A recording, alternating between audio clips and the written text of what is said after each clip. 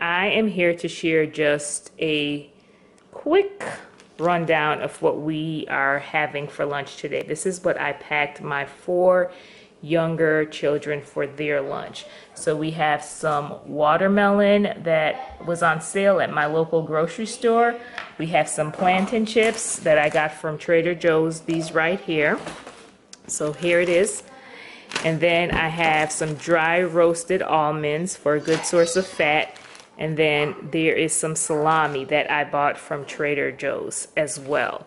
I have this on-curd applewood smoked salami, and I enjoy going to Trader Joe's. I feel like they just have like a lot of great options for children's lunches. So just wanted to share that with you.